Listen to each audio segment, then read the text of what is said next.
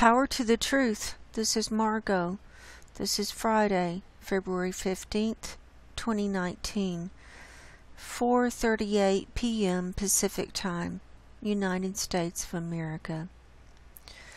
So we have another packed show, and here it is, the end of the week, going into the weekend.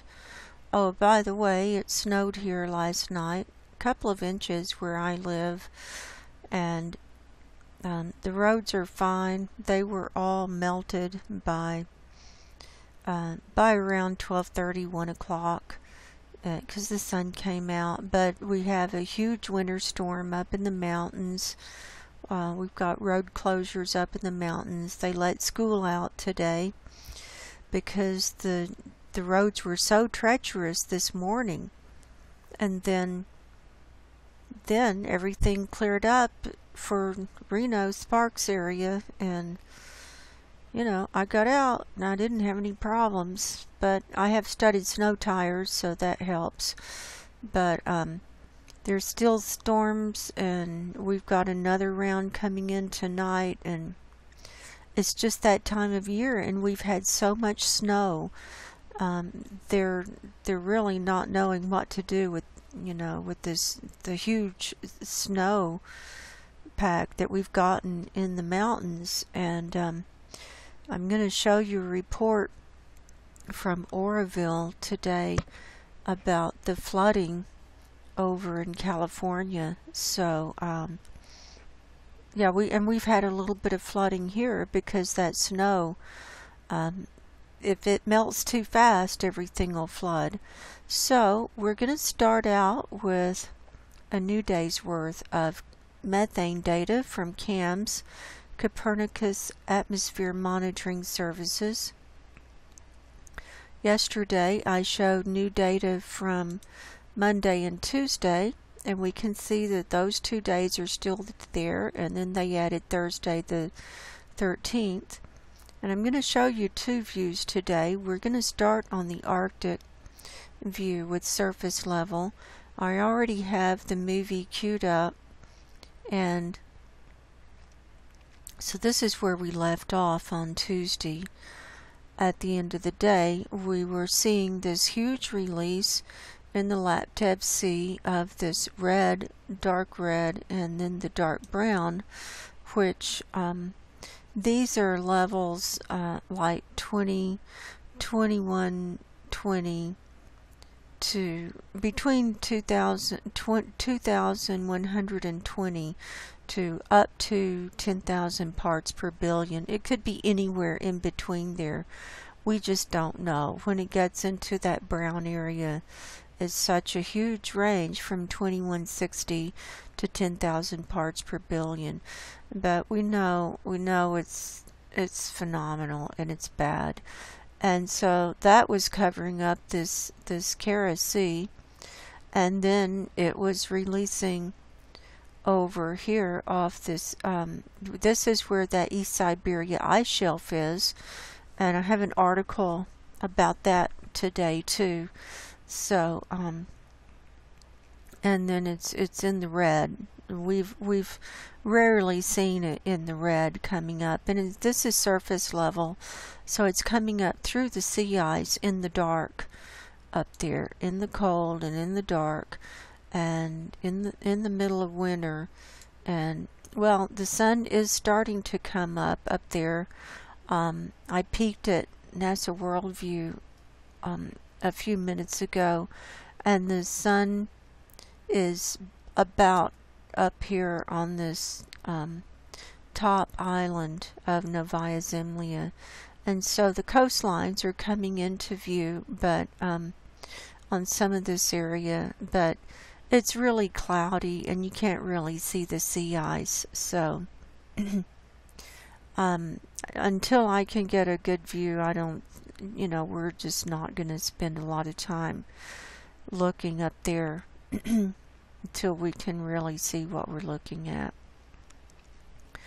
So here the movie is now running into the forecast period. We see it is spreading out all the way across to Greenland, and down and around all the coastlines and into the Canadian islands, moving across the North Pole, moving over to Svalbard. Now I'm going to pause it. Here is at the end of Wednesday. This is the actual data that we have.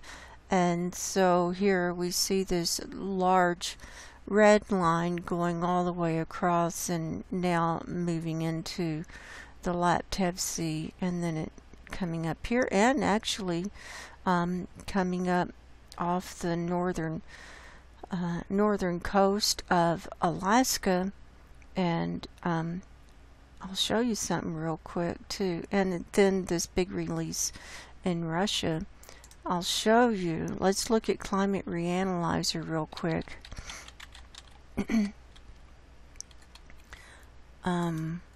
I haven't looked here today at 2-meter temperature anomaly, but it's been red up here on the Alaska coast. Let me I've been saving these, so I can show those. I can show the 2-meter temperature anomaly. Hang on. I'm going to pause the record. Okay, I found the folder. I just didn't want to be scrolling through to so I've been saving these 2-meter temperature anomalies and the sea ice and precipitation. So here it is from yesterday. I'm going to open it with Honeyview. So when we look back,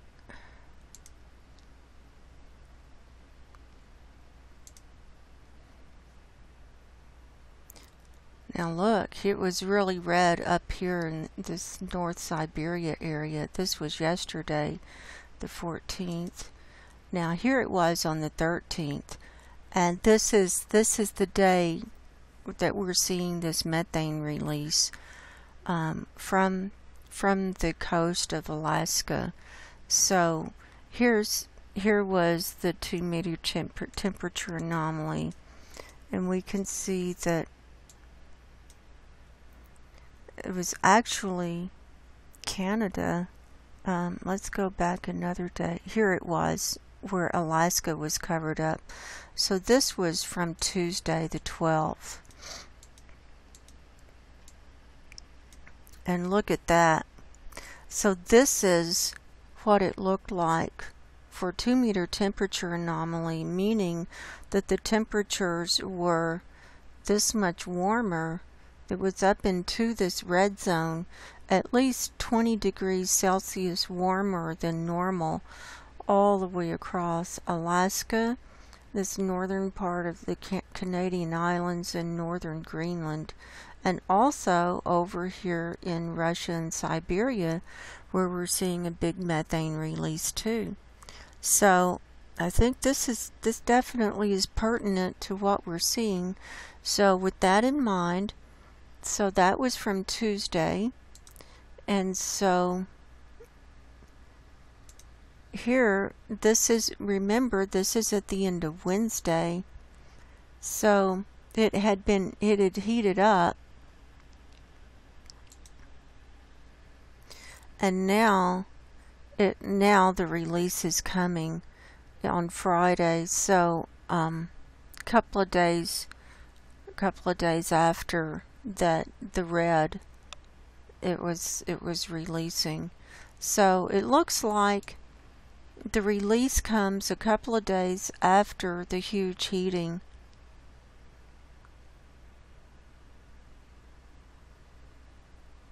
So here it is coming across. So I just find that really interesting. And then in the forecast period, we have another building here. And now it started over. So all the stuff that was building is now releasing and then moving across, and then it all kind of fades away by Saturday, and then we start to see another building starting here Saturday into Sunday, and then that's the end of the forecast period at the end of Sunday. So we can see another big buildup here. So when we looked at Climate Reanalyzer, we see that it's red. See? It's red up in this area where it's building. So I think it's totally related. And so it's good to combine our research here with the different things that we look at, and then we can understand more of what's going on. So, and I also pulled up the North Pole view so we could have a better view of the Northern Hemisphere, because it's really showing this dark area coming up from Europe. I thought originally it was all from the UK, but it's really not. It's from Europe, France, and Germany, and these countries here. And now look, at the end of the forecast period, look how it moves up in this ocean here, in this sea here. Is that the Baltic Sea? That's between England and Norway. Let's see. Let's just look at the earthquake map. That's one thing it's good for. It's got all the seas named. No, that's the North Sea. So that methane is just bursting up. So it's coming up from France, Germany, and I think this is the Netherlands and Belgium. So it's building, Denmark, and then it's releasing, and partly from the UK, but mainly coming up from the North Sea. So maybe there's permafrost melting under there. I don't know.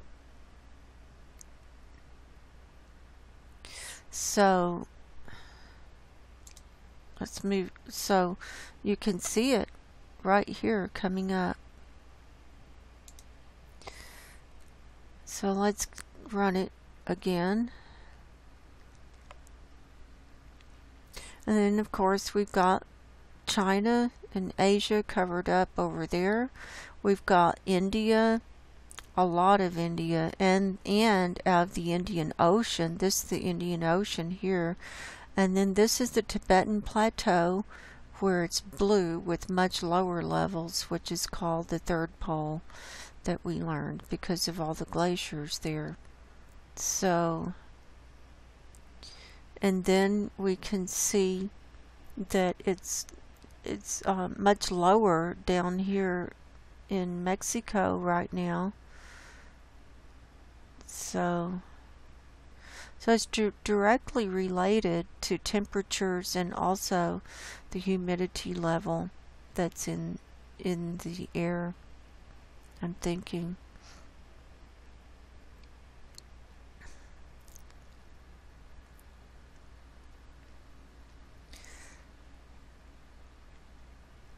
Okay, I'm going to pause that, and I'm done with those. And I think I'll make this one as my backdrop for today.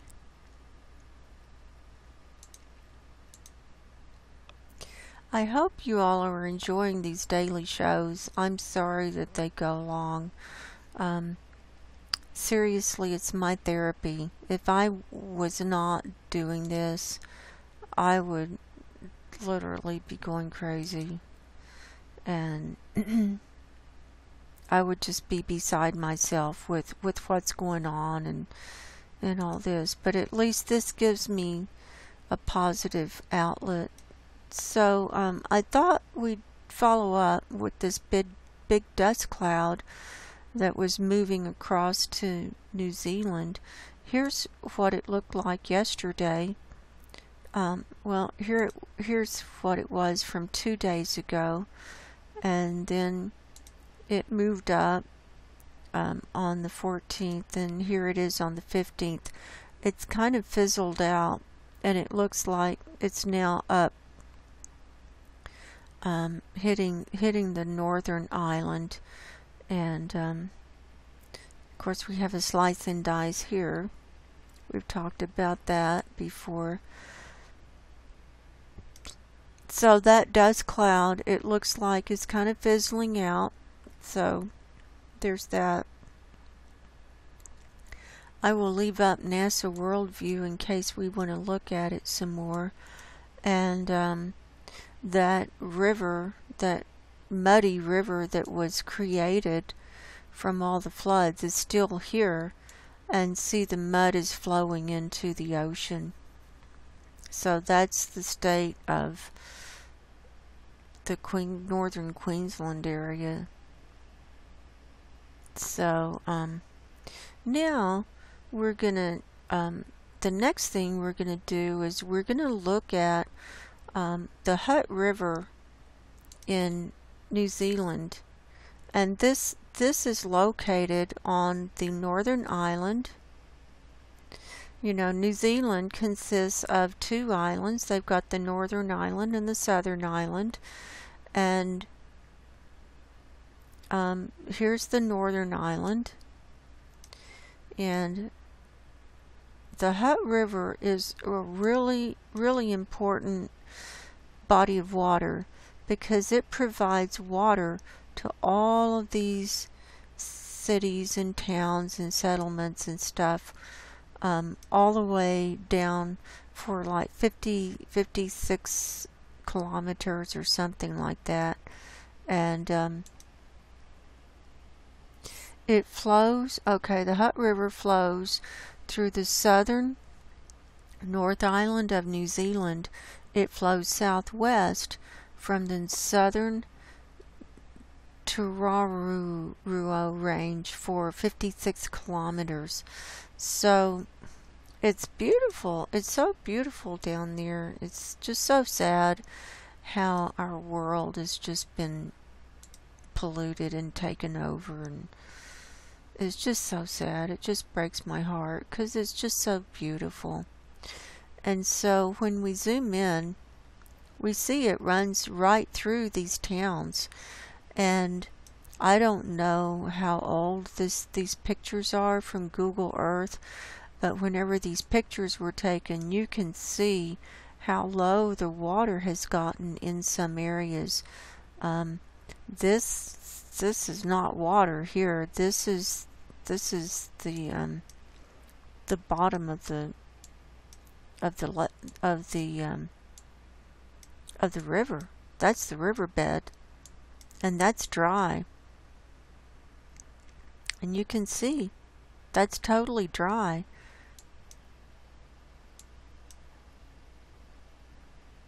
Or I don't, okay, I'll have to have Robin tell me. It looks to me, I don't know if that's the riverbed or if that's the shoreline, but it looks to me like it used to be the riverbed, and that the water is down to nothing in some places. And I don't know if that's how it's supposed to be or not. But anyway, so this is what we're going to be looking at today, because the Hutt River is in trouble. And Robin just wrote a new blog post on it, and he reports on the Hutt River because this is his neck of the woods where he lives. Robin Westenra from Seymour Rock's blog, that's the name, because that's the name of his horse, Seymour Rocks. And so it's robinwestenra.blogspot.com, and he just published this today, and it's already Saturday in New Zealand, because they're like 17 or 18 hours ahead of where I am. So it's Friday here, Saturday there, and he says an update on the state of the Hutt River. And I promised him that I would share this whole blog post today because Facebook banned it from being posted. I was able to post it on my timeline, but he was not able to post it. They said that it was abusive. So I promised him I would share the whole article today, and we've got more news too, so just sit tight and here we go. We're in a global crisis, but I like to monitor what is happening in my own backyard. Stats indicate that Hutt River flow rates are half of what they were last year. And so here's a picture, and we can see where this is the riverbed, and the river used to come way up, but now it's just like barely there. So maybe I was seeing the riverbed. More on the unreported sorry state of the Hutt River, and if you click there, he has blog posts from year to year and time to time reporting on the Hutt River, and so this goes to one of his archived blog posts on the Hutt River. The Hutt River, water source for the whole region, is in deep crisis. Today it is raining. There is some precipitation which has wet our garden table, but no more. Recently, I listened to a discussion between Jeff Rentz and Dane Wigington in which they were talking about conditions in California, in which they described the conditions in California. They described how it would be rain, which would provide moisture to at most the top inch of soil, but never replenish moisture in the topsoil. The authorities can present information so it looks like an isolated event, an anomaly. However, I have been looking at this for a number of years with an observant layman's eye, and I have seen no evidence to counteract my theory that droughts come and go, but within that there is an ongoing process of drying out. In addition to the, quote, rain, unquote, there is another anomaly. It is one of a handful of days where the temperature has sunk below 20 degrees Celsius, which is the mean maximum temperature for this time of the year. If I had to think of a ballpark figure, I would say that most days for weeks the temperature has been hovering around 25 C up to 27 C.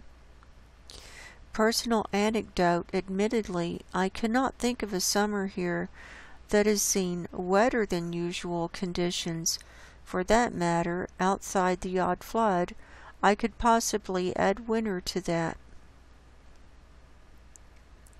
Unfortunately, I'm not a gardener, but it may be an interesting exercise to dig down in your garden and see what the condition of the soil is below the very top inch, which may be moistened for a while, but returns to its usual dry conditions very quickly.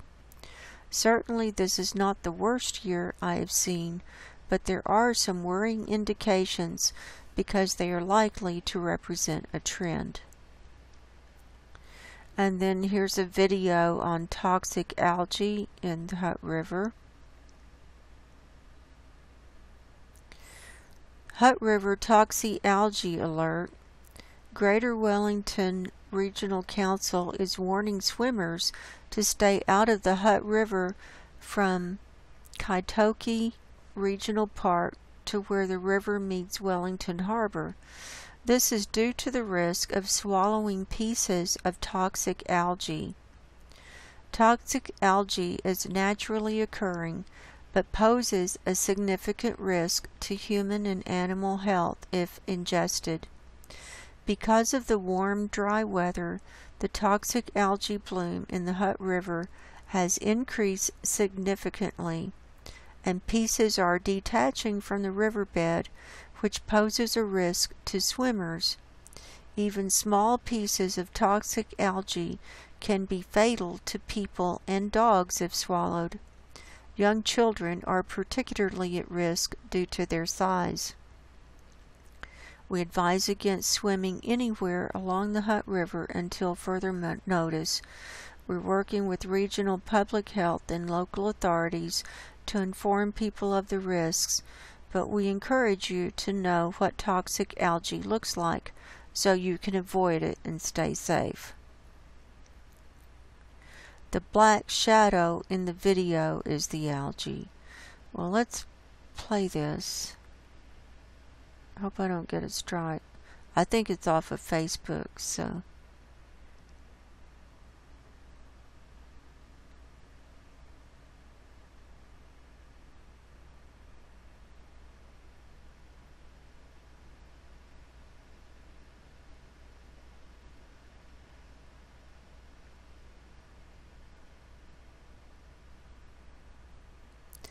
So it looks like it's this area, this black, over to the right hand side of where the water goes.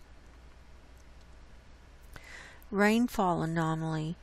Some quite useful information has appeared provided by the Greater Wellington Council. And then here's their rainfall. The different arrow symbols that you see on the map show current river and stream flow levels. Values shown as percentage of normal stage range.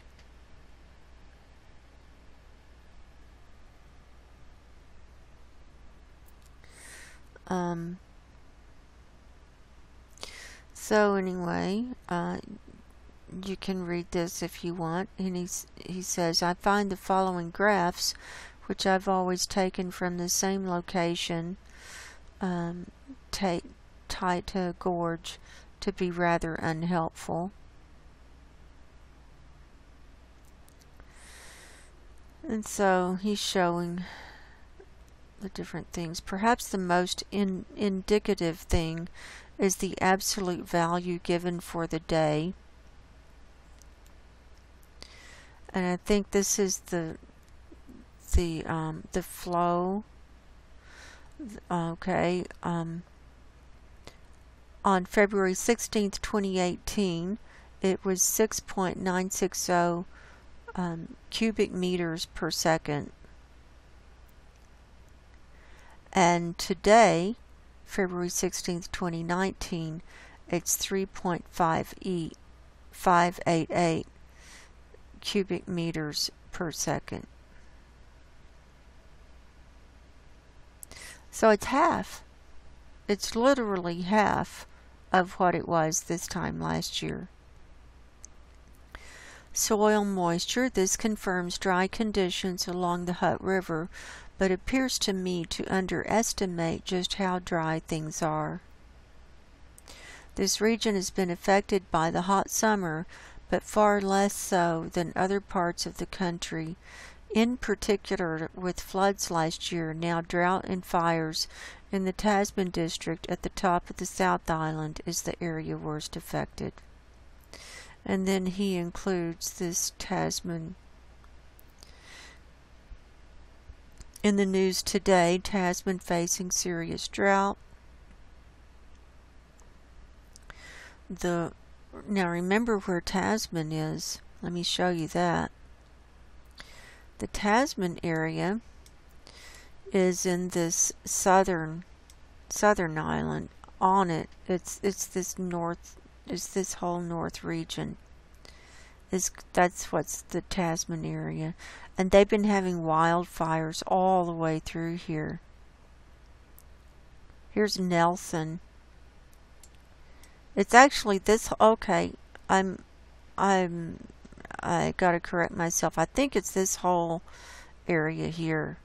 This whole northern area, including this part that goes out and this part that goes out.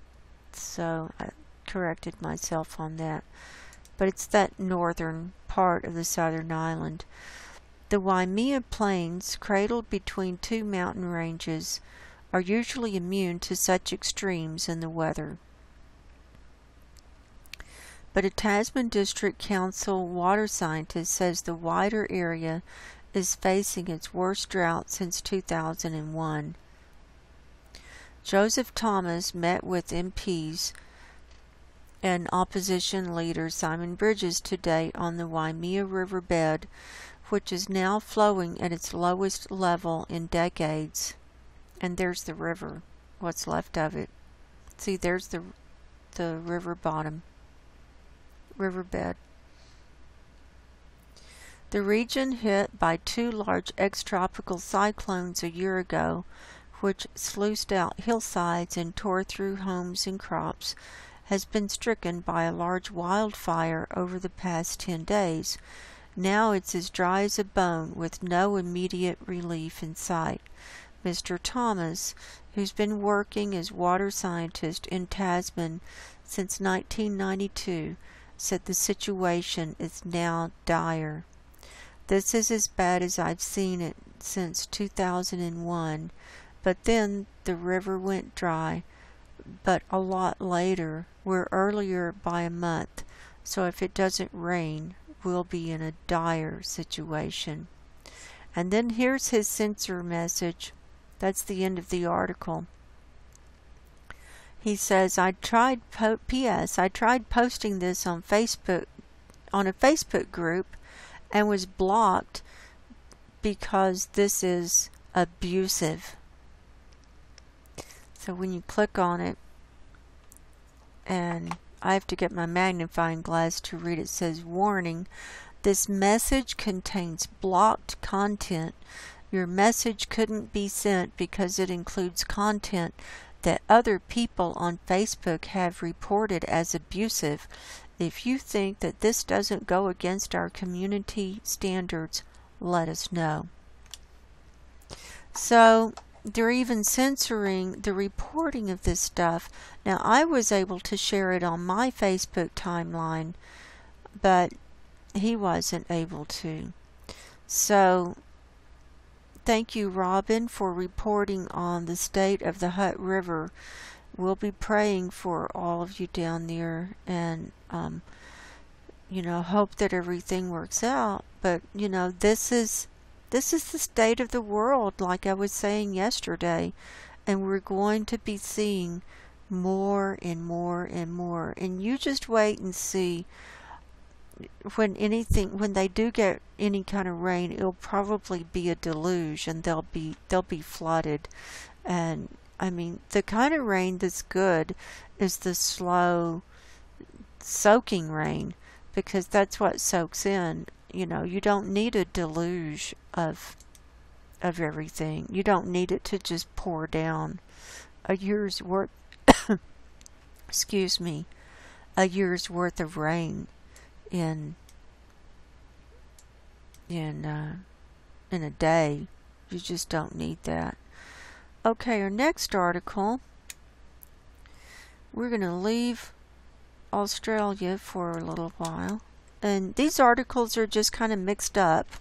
As I find an interesting one, I just paste the link in my show notes.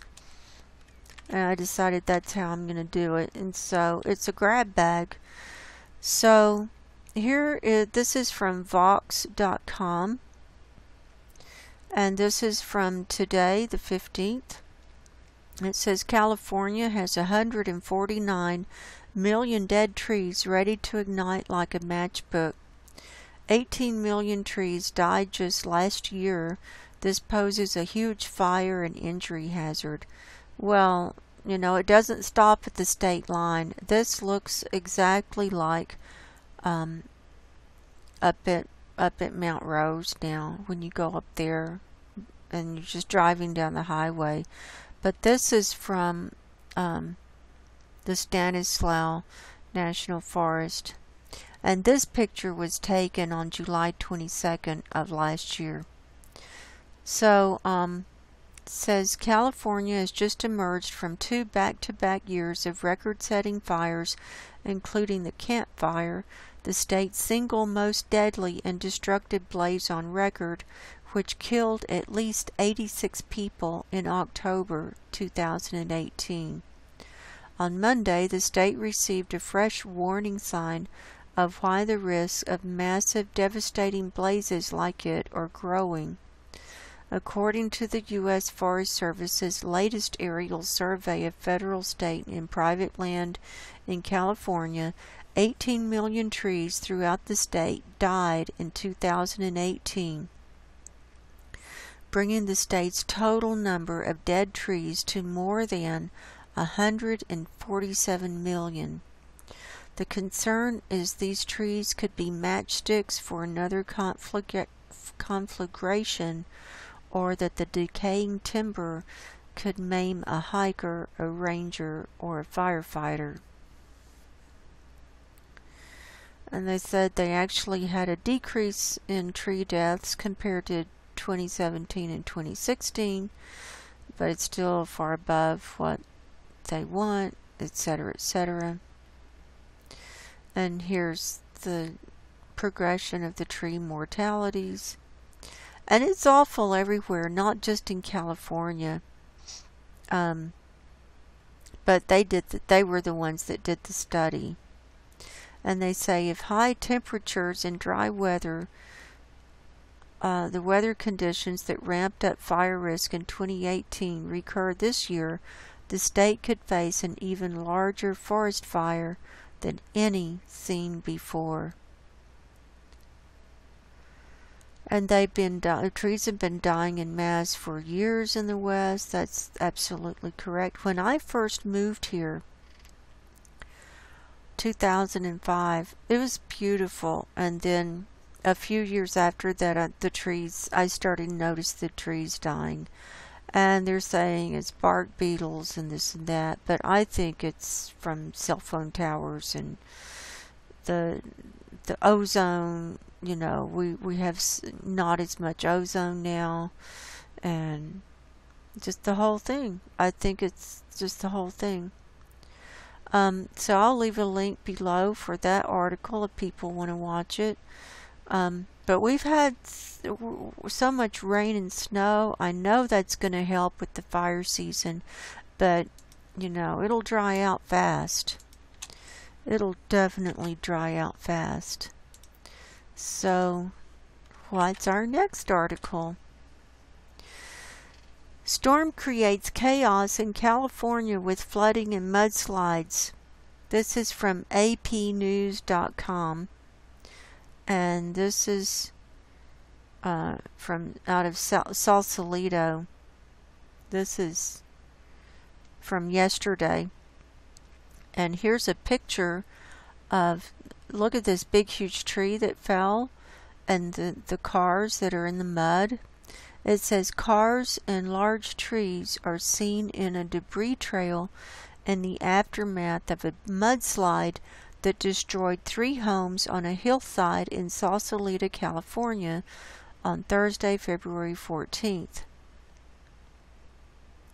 The National Weather Service says the atmospheric river sagged southward from northern California overnight and is pointed at the southwestern corner of the state early Thursday. Well, you want to look at that?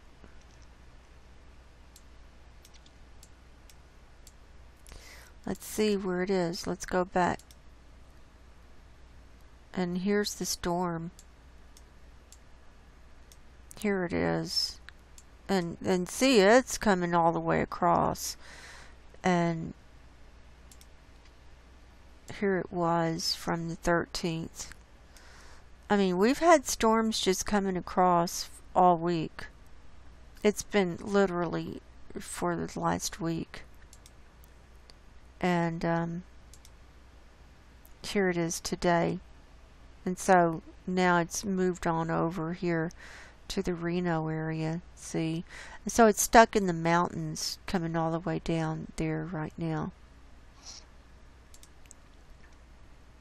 Waves of heavy rain pounded California on Thursday, trapping people in floodwaters, washing away a mountain highway, triggering a mudslide that destroyed homes, and forcing residents to flee communities scorched by wildfires last year. They did evacuate. I know that. They did evacuate a bunch of people. At least 2 people died as the powerful systems swept in from the Pacific Ocean and unleashed damaging rain, snow, and wind. The system was moving across the U.S. West into Wyoming and Colorado after walloping northern California and southern Oregon a day earlier. A woman pulled from rising water in a low-lying area between these mountains and L.A. had a heart attack and died at a hospital. The unidentified woman was one of 9 people and 3 dogs rescued in a flood-controlled channel where homeless people camp. So the homeless people got caught with when it started raining, and then it flooded, and it's awful.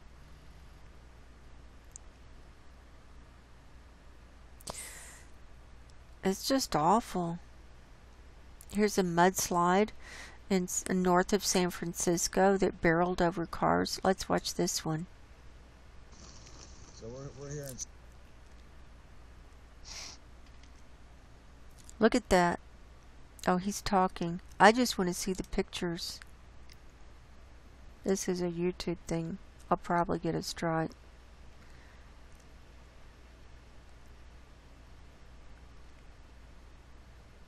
Look at that. There's the car stuck in the mud. You see that? Wow. So that's what's going on. It's not that bad over here where I live. But, so let's move on to the next story, because we've got comments and earthquakes to cover too.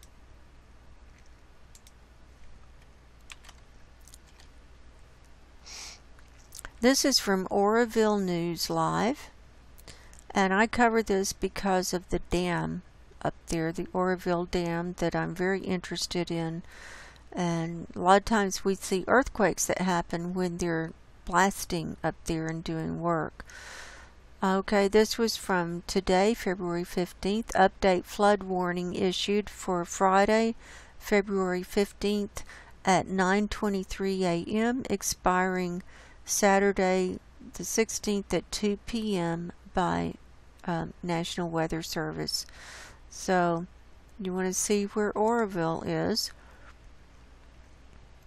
in case you don't remember. It's down here. Here's Chico. There's Paradise, that the whole town got burned up. Here's Oroville, and here's the dam. And they've had some flooding. Some of these rivers, the Feather River, I saw a report that the Feather River had flooded, and they had to evacuate some people. So that's where that is. And here's the dam. And that was the dam that had to be rebuilt.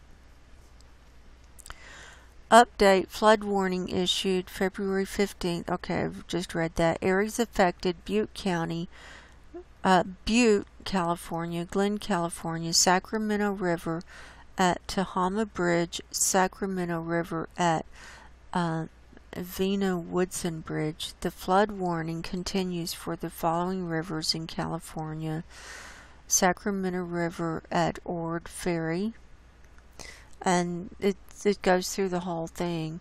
They've got minor flooding is occurring, and minor flooding is forecast, and the flood stage is at 114 feet, and the rivers have been either right at, or sometimes right above, or just a little bit below, and then they're expecting more rain and everything. Now here's a map of this is the flood warning. This is northern California, and here's Nevada over here. And we see Nevada has this Reno area in northern Washoe County and going down to California has a winter weather advisory. And then the pink is winter storm warning, so that's snow. And then the flood area is here, the green. Coastal flood advisory over here, so this is the whole Bay Area has a coastal flood advisory. So that's what's going on in California. Now, what's the next one? We've got 3 more. You think we can make it through? I'd like to, because if I don't, then I have to save it for the next show, and every day I've got new articles. Okay, this one is from The Guardian, and now we're going to go visit Siberia. This one is called Toxic Black Snow Covers Siberian Coal Mining Region. Activists say post-apocalyptic scenes in Kuzbass highlight man-made ecological disaster. Look at that car. It's covered. That's called black snow, and it's from the coal mines. They had these open pit coal mines, and then when it snows and the wind blows, it turns into black snow. It's very dangerous. So this is from today, the 15th. Residents of a coal mining region in Siberia have been posting videos online showing entire streets and districts covered in toxic black snow that critics say highlight a man-made ecological catastrophe. In one video filmed at Kazelyevsk, I don't know how to say that, a town in the Kuzbass region, a woman drives past mounds of coal-colored snow stretching to the horizon, covering a children's playground and the courtyards of residential buildings. The scenes in the footage were described as post-apocalyptic by Russian media. The coal dust that turns the snow black in the Kuzbass comes from numerous open pit mines that environmental activists say have had disastrous consequences for the health of the region's 2.6 million people, with life expectancy 3 to 4 years lower than Russia's national average of 66 for men and 77 for women. Cancer, child cerebral palsy, and tuberculosis rates in the Kuzbass region are all above the national average. It's harder to find white snow than black snow during the winter. There's a lot of coal dust in the air all the time. When snow falls, it just becomes visible. You can't see it the rest of the year, but it's still there. So they're breathing that in. And the dust contains heavy metals, including arsenic and mercury. So they're breathing all that in. And when it rains and the wind blows, I mean, it just goes everywhere. So there you go. So, you know, each area's got its own problems. Seriously. Okay, we got 2 more. This one is a sad one.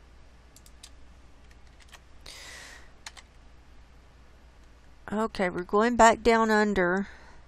This is from ABC from Australia. This is from Wednesday. Queensland graziers say cattle are too shell-shocked after flooding to find food. Look at those poor cattle. They're just, you can see their ribs. They're just starving and they're just barely dragging their butts along. And so after the floods, they're in shock and they don't know. The article says they don't know what to do.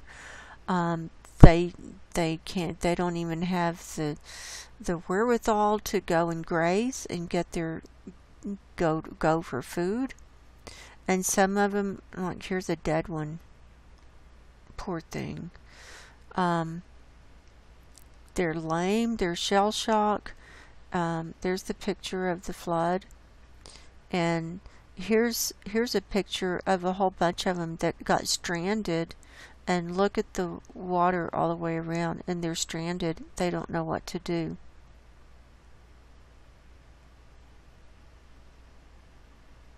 So they're using helicopters to round them up, to encourage them to go to a certain direction, to higher ground. So I will leave that article below if people want to see that. And last but not least, ta-da! I mean, I'd be shell-shocked if I went through what those cows went through too. This one is from Live Science.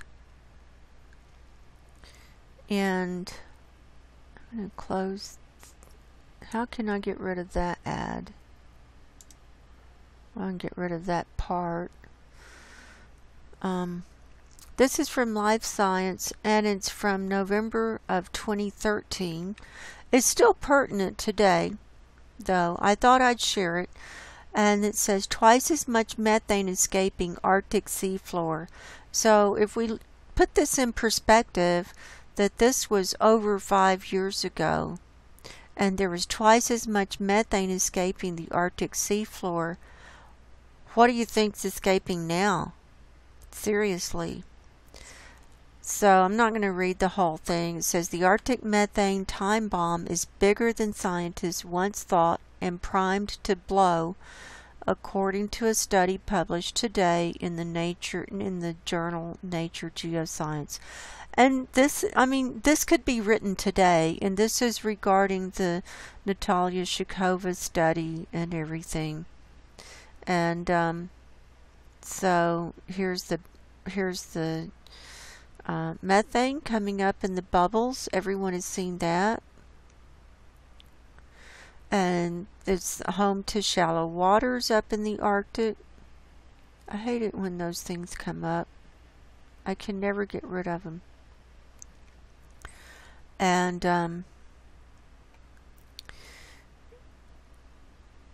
here it says methane gas formerly trapped in permafrost on the East Siberian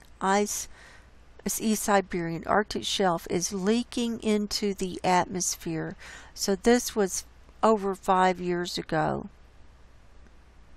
Arctic storms churn the sea and speed up the release of methane.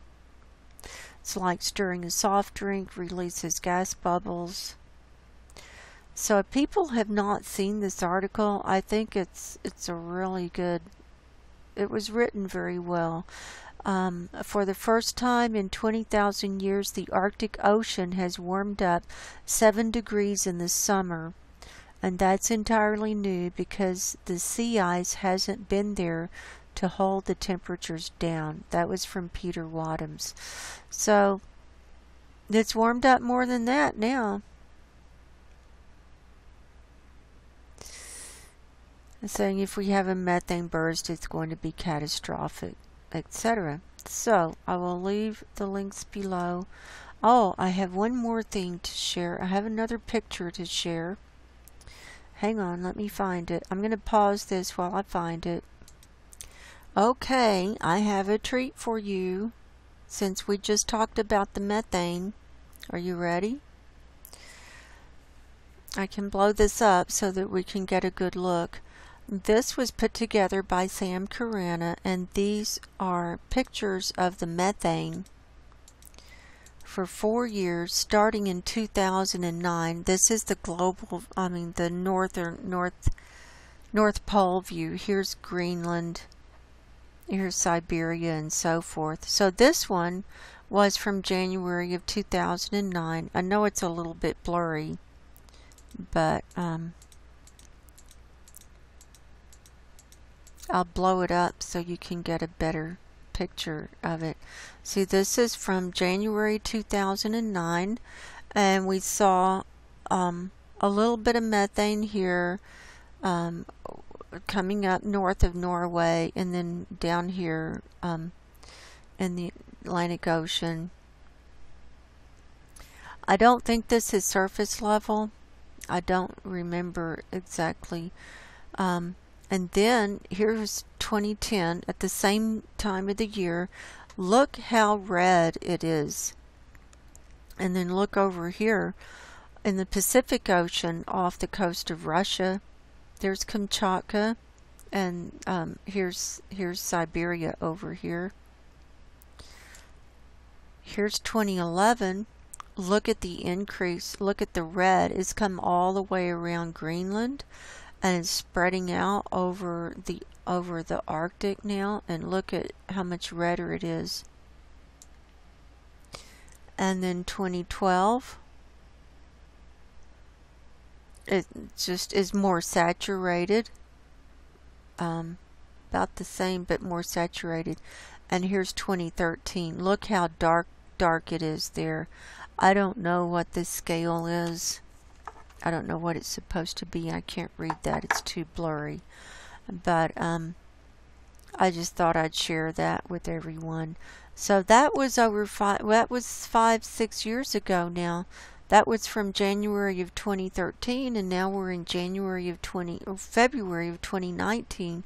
So we're 6 years past that. I would like to see what it's going to look like now from his view, from his data. So that's the actual science of it. So that was 6 years ago. It's probably all red up here now. So now let's move over to comments, and we'll just kind of breeze through these, I think. Our first comment, I think these are mostly under my video from yesterday. G. Windy 42 says, it's snowing in the summer in Tasmania. Meantime, in Berlin, we had no winter to speak of, and spring is here already. It's weather weirding, all right. Thanks for your important information, Margo. I know it's a lot of work, but so important. Well, thank you, G. Wendy, and thank you for the report from Berlin. I love getting these reports from around the world, and it's like all my friends live in faraway places, and I don't really socialize where I live, so I know a few people, but I kind of keep to myself, and I'm chatty here with all of you because I feel comfortable. So thanks for being here, and thanks for the report from Berlin. And yeah, it is weather weirding. And then Michael Berlin, he left a long post. I may not read all of this, but I'll start in. He says, here in the USA, the same in the West, far West mountain states and central states, it's called weather whiplash. One day it's 10 and very cold, and the next day 60. I'm getting reports from Colorado, Missouri, and Illinois, and it's all the same with complete whiplash. Storms having two sides, one hot and the other cold, very unnatural. I put in over 1,000 hours in geoengineering research, and the U.S. is the leader in climate engineering. However, China and Russia are very close behind. These programs are done with HAARP, SBX radar, ionospheric heaters, and ice nucleation. Look those items up, and it's proof positive, not a conspiracy theory. And I'm going to let people read the rest of this comment for themselves. I totally agree with everything he says. I just don't want to spend the time going over all of this because I've talked about this stuff before, and he leaves links. Oh, by the way, this Pacific Redwood link is broken. It doesn't work, Michael. So you might want to come in and edit your post and fix that. So he says, and I presented this article, Owning the Weather by 2012. I presented that. Anyway, he says, take care and the very best in the future. Oh, and if you have any questions, feel free to ask. So we appreciate you bringing this to the table, but I'm not going to spend a lot of time on it right now because we've spent time on it in the past, and I'm more focused on what we're looking at right here, right this second. But thank you, Michael, for being here, and thank you for sharing all that information for people. And I totally agree, and I agree with everything you're saying. I totally agree. Off-Grid John says, we are stuck between fires at Tabulum and Tenterfield. There are many planes, helicopters, and trucks working hard. Send prayers for all those who have lost their homes and face danger. God bless. Absolutely, we need to be praying for all those people down there.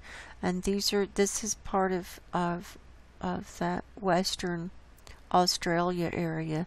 So thank you, Off-Grid John, for reporting and for being here with us. Oh, and Valhalla says her name is Margo, not Margot. Well, they don't know Valhalla. They're thinking of the French. You know, a lot of these people who are overseas, you know, they think of it as the French spelling. So, I just go Margo, M-A-R-G-O. But I answer to M-A-R-G-O-T as well, the French spelling. So, thank you, Off-Grid John, for being here. Then Bill Franks says, Lake Nios, world's deadliest lake in Africa, once killed 1,700 people overnight, and we still don't know why. And so there's a short YouTube video on that. And Valhalla, I think he was being playful. He says, yes, that is weird. So thank you, Bill Franks, for that link, and people can look at that. Darren Koppel says, thanks, Margo. You're welcome, Darren. Thank you for being here. Victor Cohenberg says, today in the Netherlands, it is Warm Sweater Day. The idea is to encourage people to think about climate change, to wear warm sweaters so they can turn the heater 1°C lower. Because usually this time of year is cold, freezing cold, but today it is 15°C in the south of the Netherlands where I live now. So perhaps today we can use this warm sweater to wear it outside so we don't have to wear a jacket. Unfortunately, many people here do not understand what is going on. They cheer this welcomed warmth. Yeah, people don't have a clue. They just don't have a clue. And this is what the dark side does. It's saying it's so good, and enjoy the warm weather, and everything's melting faster, and this and that, and look at all the benefits, and they don't have a clue what's coming. But thank you, Victor, for the report from the Netherlands. I appreciate it, and I hope you're settled back in with your family, and that you're going to be spending some quality time with them now. Michael Berlin says, thanks, Margo, and please stay strong. God with you. Thank you, Michael. I am staying strong, and God be with you too. And thanks for being here. Sensible Hair says 20°C here in the Algarve. Most think it's quite normal for this time of year. Soon methinks they won't see it like this. Anyway, as ever, thanks, Margo. You're welcome, Sensible Hair, and thanks for the report from Algarve. Would people like to see where that is?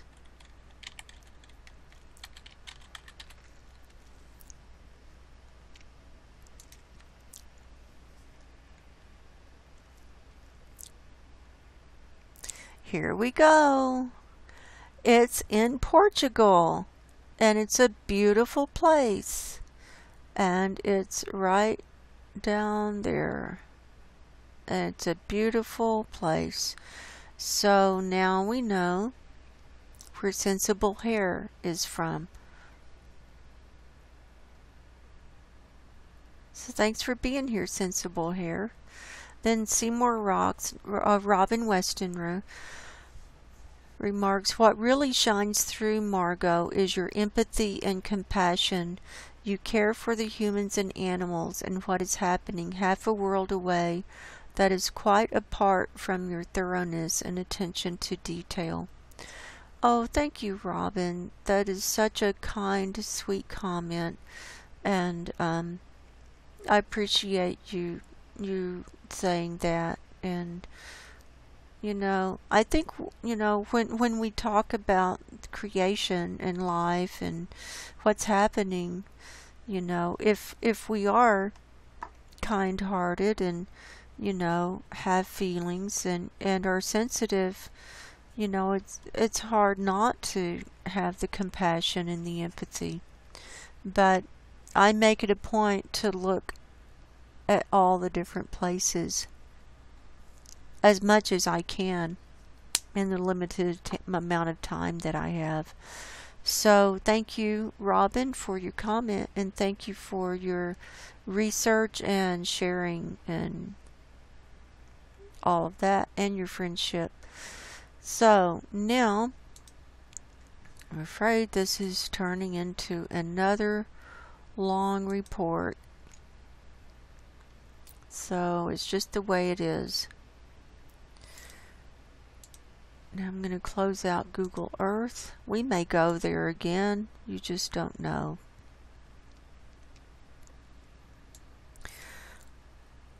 Now we're looking at USGS for the last 24 hours. Earthquakes of all magnitudes, and we're showing 287 worldwide. So we definitely have an uptick. So that's almost 300. 13 more and it's 300. Now in the 2.5 magnitude and higher range, we're showing 36. So let's see what the oldest ones are that we need to cover. Here's a 2.7 in the Geysers, California. That one was at 6:28 last night. Here's a 3.4 near Kodiak, Alaska.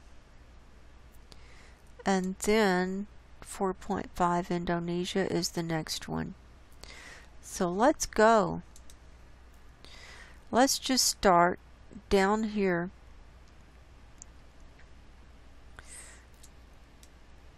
In the South Pacific and move around. We're going to start with this one in Fiji, or near Nidoi Island, Fiji, of 4.8 that happened last night at 7:47 p.m. and it was quite deep, 582 kilometers deep. And when you see them that deep, it's going to move those tectonic plates around the planet.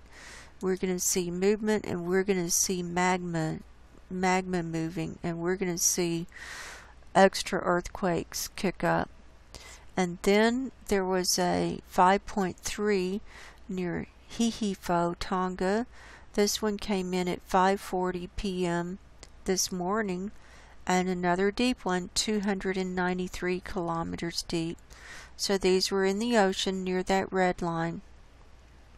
Large, that 5.3 was a large one. All of these times are Pacific time, because that's my time zone, and it's just easier for me to think in my time zone. Now, next we have this one north of Papua New Guinea, 4.7 near Kavieng.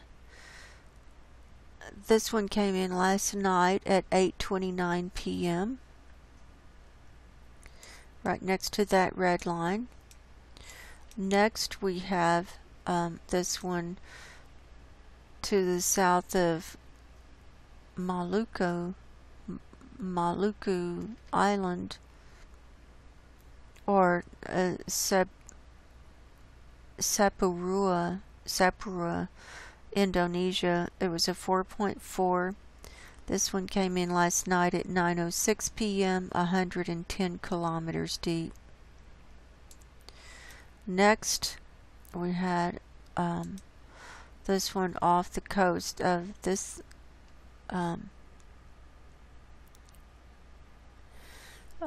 near Nisano Dua. This was a 4.5 that came in at 6:50 last night, 82 kilometers deep.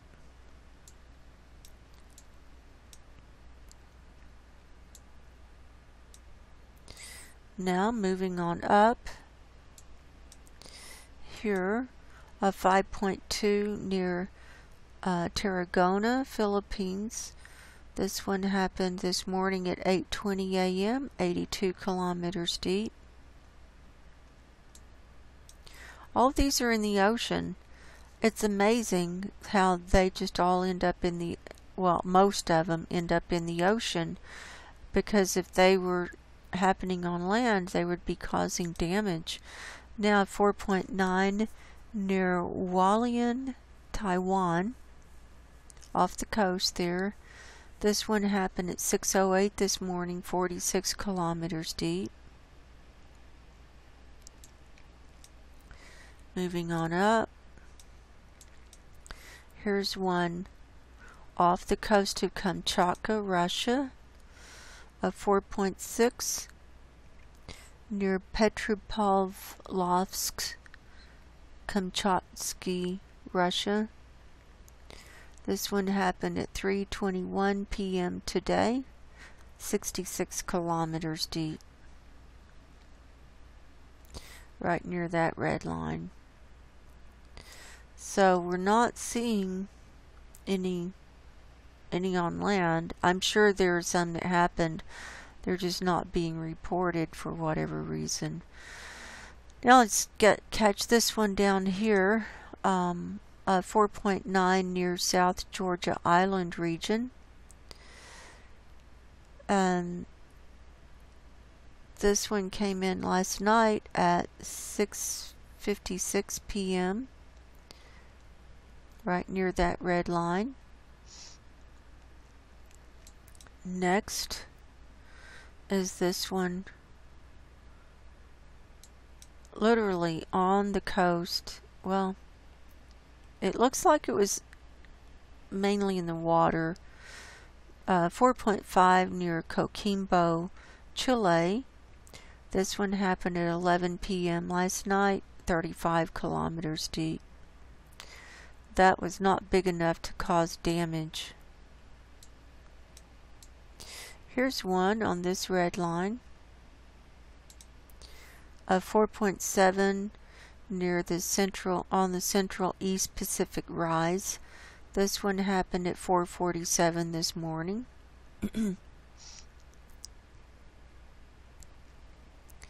Next is this one off the coast of Mexico, a 4.4 near Salina Cruz, Mexico.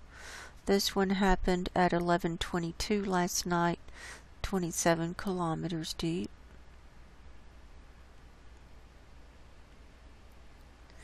Now, let's go to, I think that's all of the international ones. Now, let's go to all magnitudes.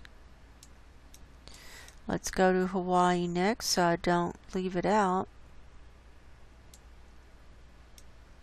We've got 5 here today. We've got a 1.9, a 1.8, 0.7, 2.0. This was right at 0 kilometers depth, and a 1.9. And that's, so they had a slower day today. Let's go to Dominican Republic next. We've got a whole cluster here. let's see, we're on all magnitudes, and we've got 10 here. So let's get all these in view. It looks like this is the biggest one, a 3.0. That's getting up there near Punta Cana, Dominican Republic. This one happened at 9:50 last night, 85 kilometers deep. Then a little one here on the west coast, west end of Puerto Rico, near Anosco, a 2.5. It was 105 kilometers deep. This one came in last night at 8:51 p.m. And then we've got all of these clustering up here north of Puerto Rico.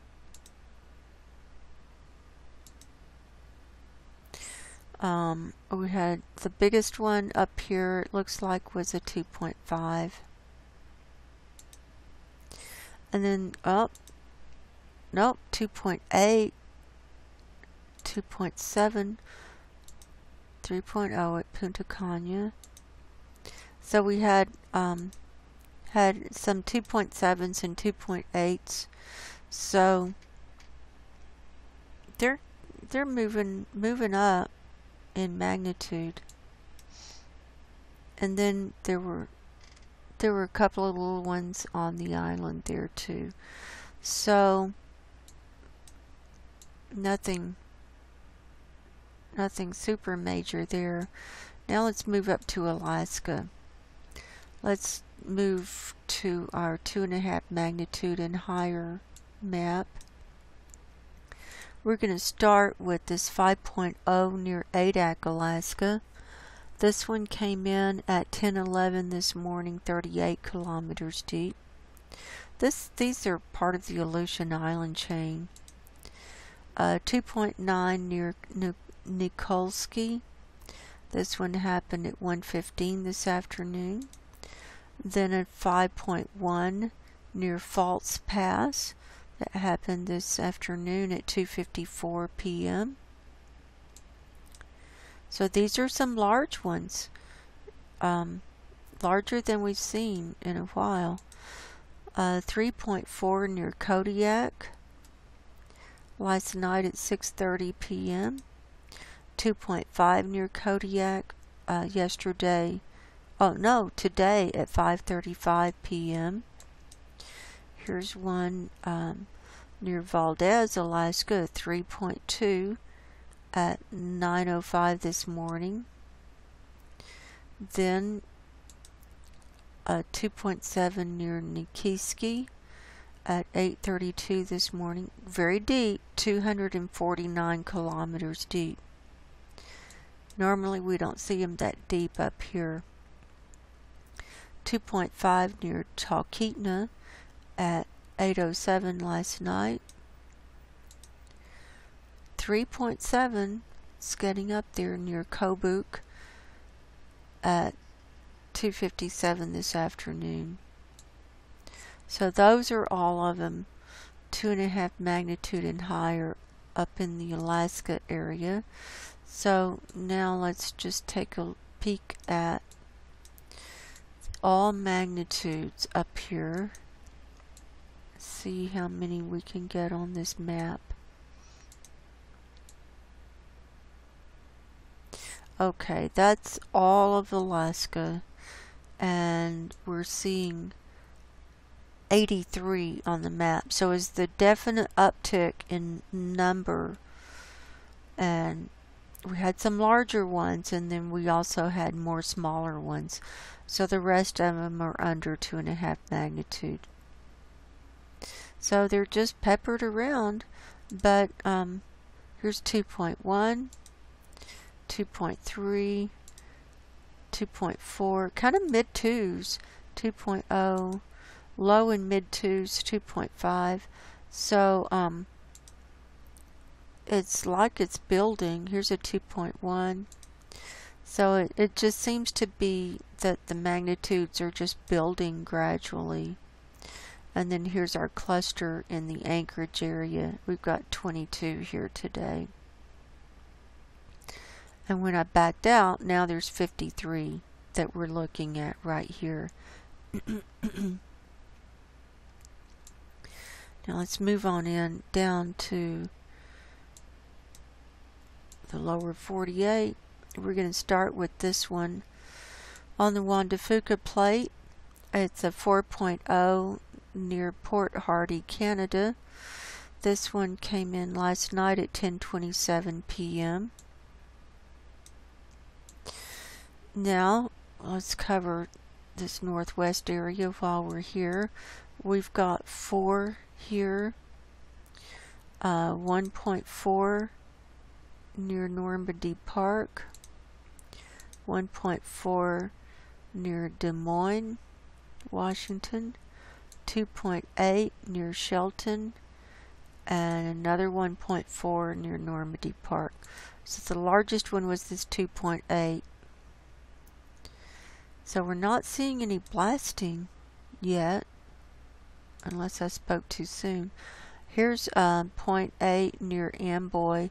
Remember, Mount St. Helens is right here. So this is, oh no, it's right here, sorry. Mount St. Helens is there, so this is southeast of Mount St. Helens, a 0.8. And let's move on across to Yellowstone area now. We've got 12 here today, and I'll just call them off. 2.2 near Chalice, 2.0 near Lincoln, Montana, 1.2 near Lincoln, Montana, 2.3 near Hoback, Wyoming, 2.4 near Hoback. Were those in the same place? Yep. And they were 8 minutes apart. No, a little bit more. 20.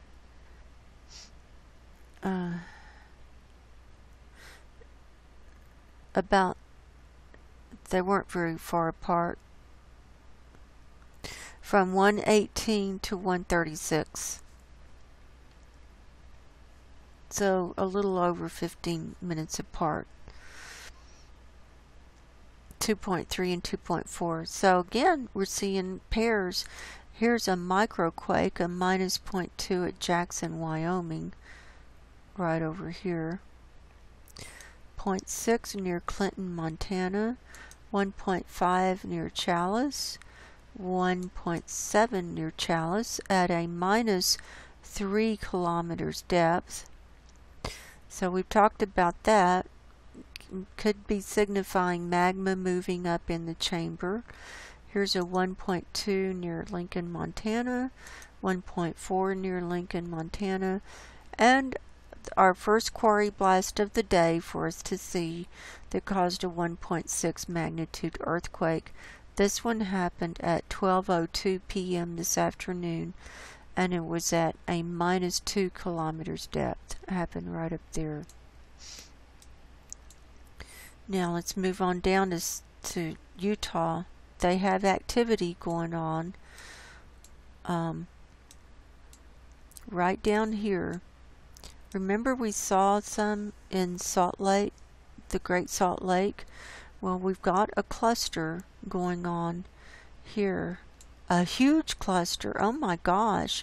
It was just a few this morning. We've got 37 clustering here, and they're calling it like between 1 and 3 kilometers south of Bluffdale, Utah. This is incredible. There has to be magma moving. There just has to be. The biggest one was a 3.7, so that was close to a 4. So we're getting up into some sizable earthquakes here when it's a 3.7. And then it's all these, and this all started at 12:20 this morning. Remember, this is last 24 hours.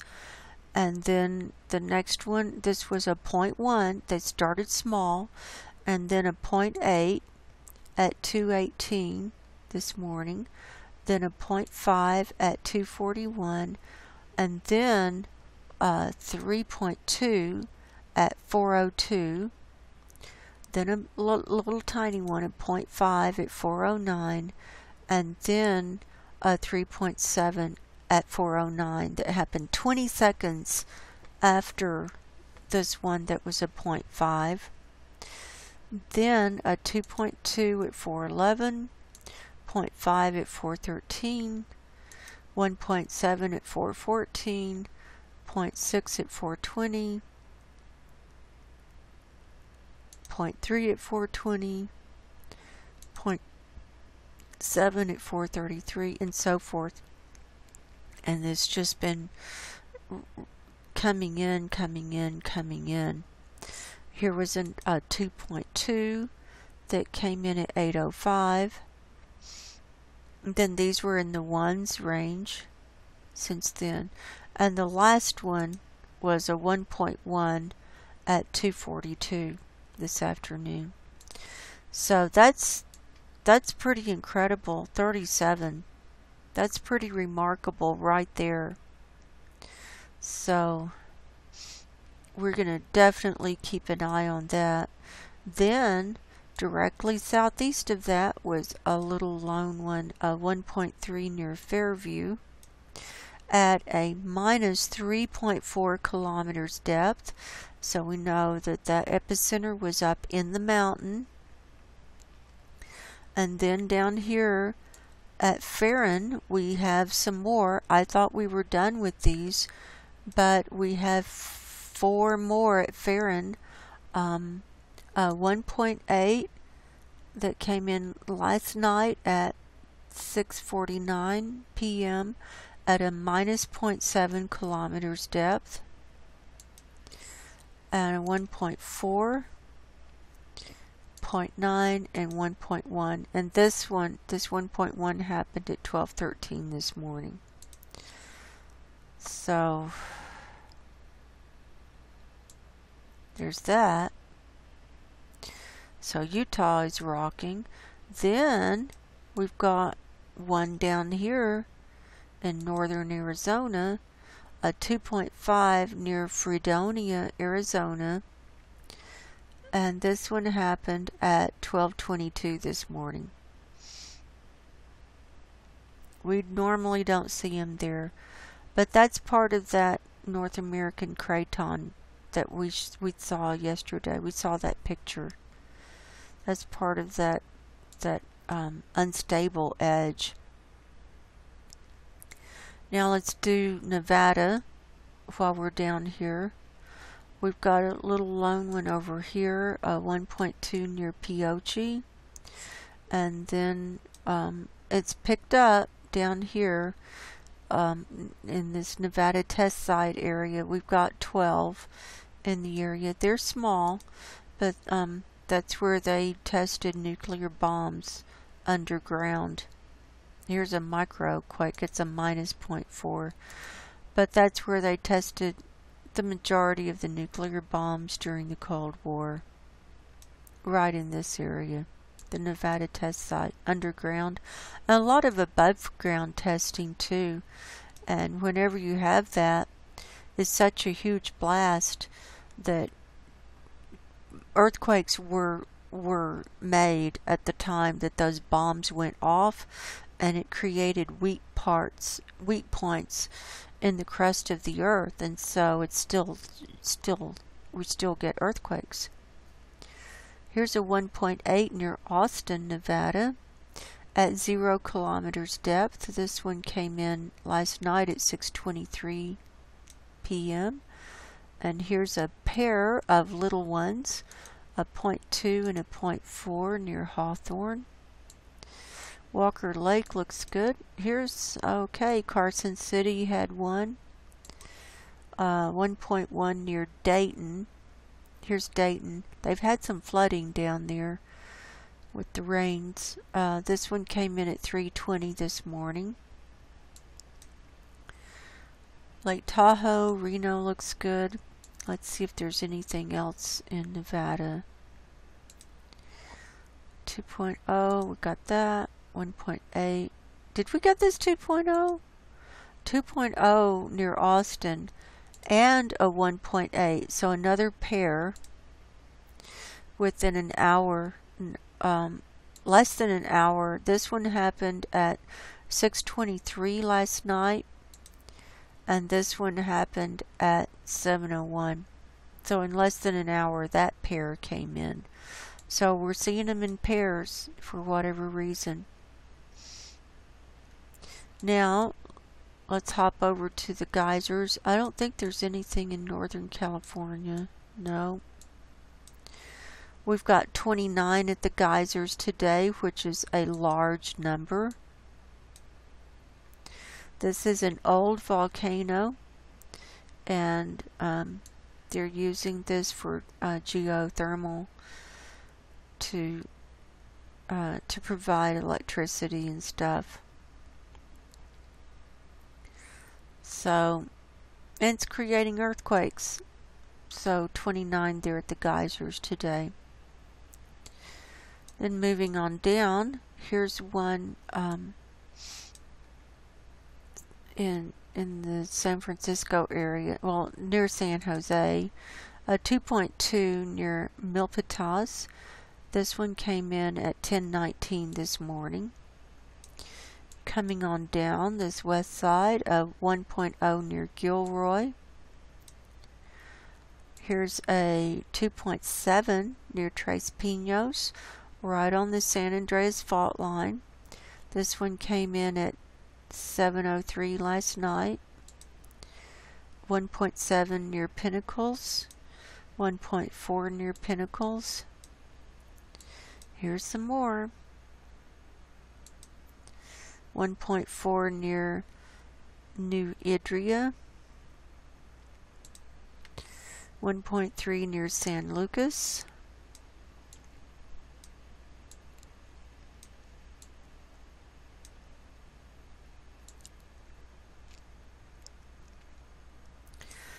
So, Mexico looks clear.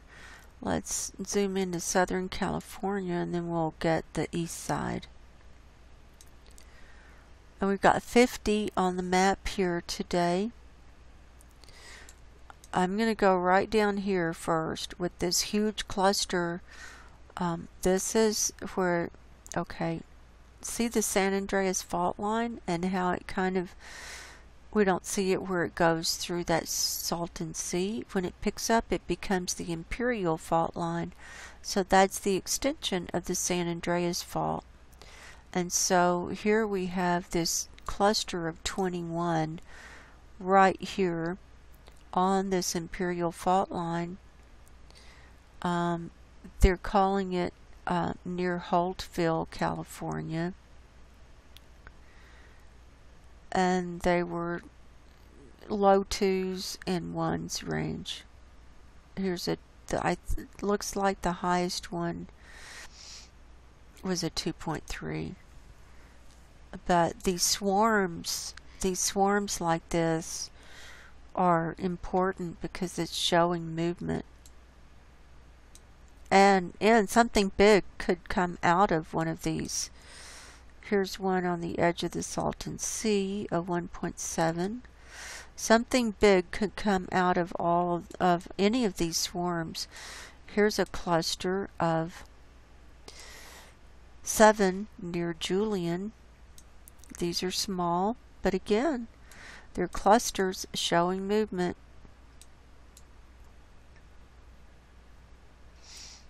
Now let's come on up. What's happening at Kauai today? It slowed down. I guess well, we've got 9 on the map here. Normally we see a whole bunch right over here. So maybe the magma has moved to some other places and causing these other places to swarm. So we've got some little ones peppered through. Ludlow looks quiet today. I think we're done with the Ludlow swarm. Now, I missed that one. 1.8 on the coast near San Simon. at 1:16 this afternoon. Now moving across, there's a 1.4 near Lake Isabella.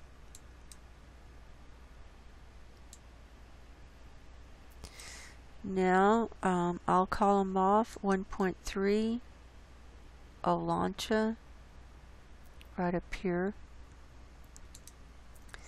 1.3 Olanchas, so we got a pair there. 0.6 Little Lake and 1.3 Coso Junction.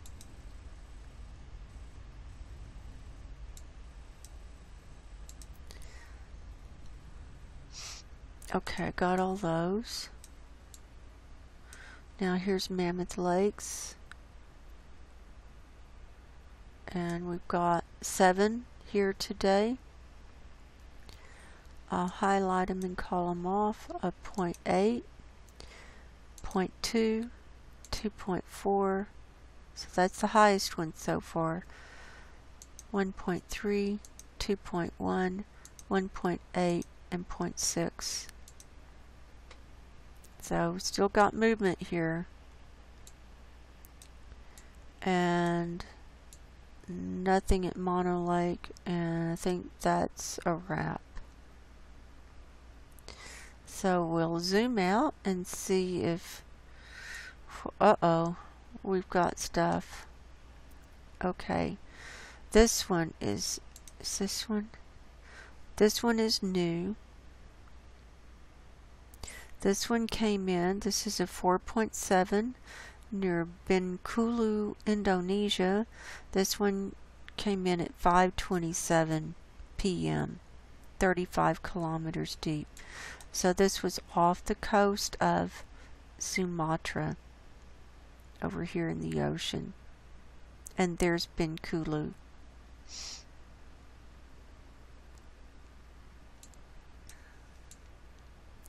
And it looks like we've got some more up in Alaska. 2.5 at Kodiak at 5:35.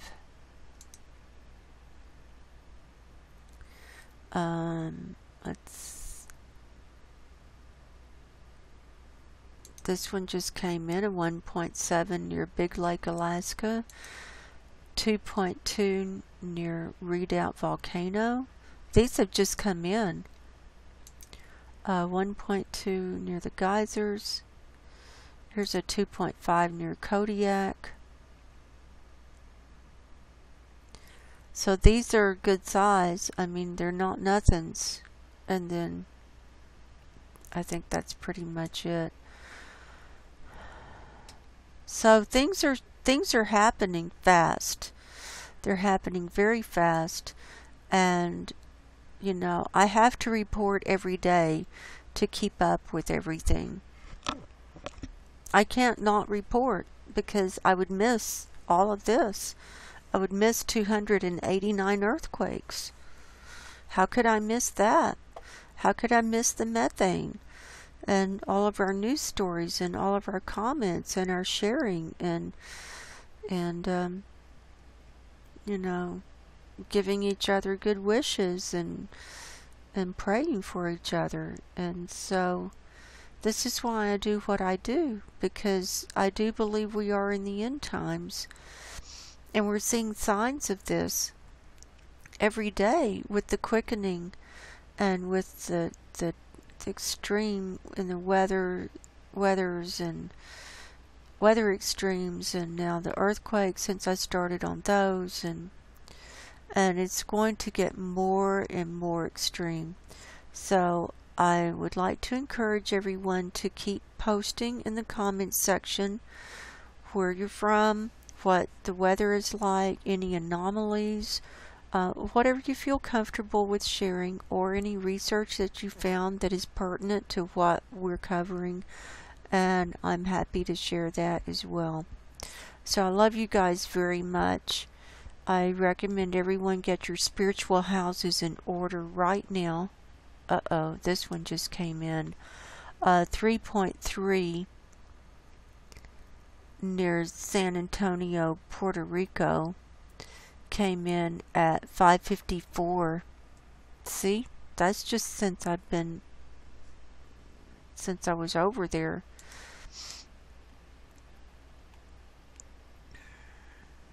That's brand new. That wasn't there before, I don't think.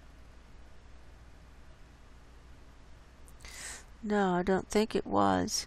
So, I recommend everyone get your spiritual houses in order and do it now, because you don't know when the next breath might be your last. I love you guys very much, and until next time, God bless each and every one of you. Go in peace, and good night.